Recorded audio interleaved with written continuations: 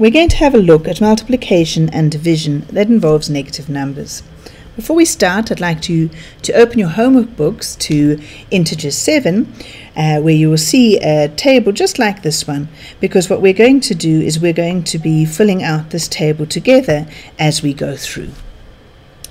Okay, we're going to start with something that's very simple and very familiar, which is a positive times a positive. So something like this, 3 times 4, that's the kind of thing you've been doing since you were in grade 2 or 3. 3 times 4, what does that mean? It means we've got 3 lots of 4. In other words, we've got 1, 2, 3 lots of 4, and that's very easy. The answer there is 12. And so what we see here is that if we have a positive and we multiply it by a positive, we get a positive answer. I'm just going to write pos for positive because I don't have enough space to fit it in. Okay, let's look for the next one. The next one's a bit different. It's a positive and you're multiplying it by a negative. But the meaning of the multiplication has to be the same. So in other words, what this is you've got 7 lots of negative 3.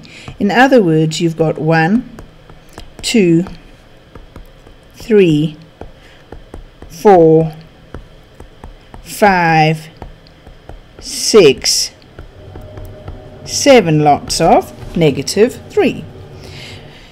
Now, you've been doing your addition and subtraction of negative numbers, so you know immediately that this, adding a negative, is just the same as subtracting. So what you've got here is exactly the same as this. And then if we want to calculate that, we start here, we've got negative 3, we must take 3 steps further down, we get to negative 6, another 3, negative 9, negative 12, negative 15, negative 18, negative 21. So we end up at negative 21. So what we see here is that what we calculate, we get 7 times 3 is 21, but the answer is in fact negative. So the answer is negative 21. So anytime we've got a positive and we multiply it with a negative, our answer is going to be negative. Now the next one actually follows straight away.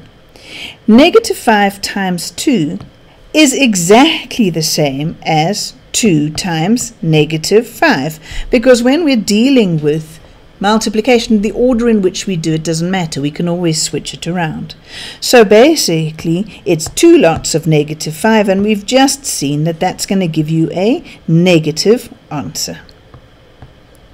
So, if we've got a negative times a positive, it has to give you the same answer as a positive times a negative, because with multiplication, the order doesn't matter. So negative 5 multiplied by 2 is going to give you negative 10. Now the very last one is actually the very complicated one, a negative times a negative. And I'm going to just tell you the answer here. If you take a negative and you multiply with a negative, it gives you a positive. Now that is a bit of a funny thing, and if you think about it, a negative times a negative is quite hard to make sense of. With 3 lots of 4, we could understand it's 3 lots of 4. In other words, it's a 4, a 4, and a 4. And here, this 7 lots of negative 3, it's 7 negative 3s, right? But negative 9 times negative 7, it's hard to make sense of. We can't say there's negative 9 lots of negative 7. Very hard to explain it simply and easily what that means.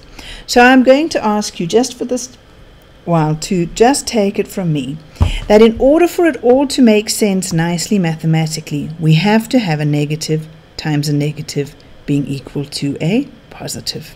So negative 9 times negative 7, we're just going to say 9 times 7 gives us 63. We want it to be positive 63. Okay. We've now got all of those ideas in place, and I hope you've written them all into your table, right? A positive times a positive is a positive, positive times negative is negative, negative times positive is negative, and a negative times a negative gives me a positive. And this is just something that you really may need to make sure that you just know. Okay, so then we can apply it. If we've got 3 times negative 5, we're dealing with positive times negative. We know our answer must be negative. And we know our times tables, I hope. So 3 times 5 is 15. So it is negative 15. Next one, negative times negative. We know that we are having to get an answer that is positive. And we know our times tables. 2 times 4 gives me 8. And we're going to make it a positive answer. So it's positive 8. Let's look at the next one. What multiplied by negative 6 is going to give me negative 18? Well, can you see we're in the position where our answer is negative, and the thing that's being multiplied by is also negative. So negative, negative. So the thing here has to be a positive. So the thing here, positive. In other words, we're going to take it as 3. 3 times negative 6 is going to give you negative 18. Now, multiplication and division are very closely related to each other. So all of these facts that we've just established for multiplication work just as well for division. In other words, we could go and replace everything there by a division sign, and it would mean exactly the same. So a positive divided by a positive is a positive. A positive divided by a negative is a negative. So we can answer these questions now. We've got 24 divided by something must give me 6. Well, we want our answer to be positive, and we have the thing that's being divided as positive, so the thing underneath must also be positive. So it's 24 divided by 4. What about this one here? Well, our answer is positive, so we're in those two situations. But the thing that's being divided is negative, so we're here. So negative divided by a negative will give me a positive, so I have to put in a negative 4 to get our answer of positive 6. You're going to try some examples like this, and then you're going to come back to watch a video where we're going to do some slightly more complicated examples.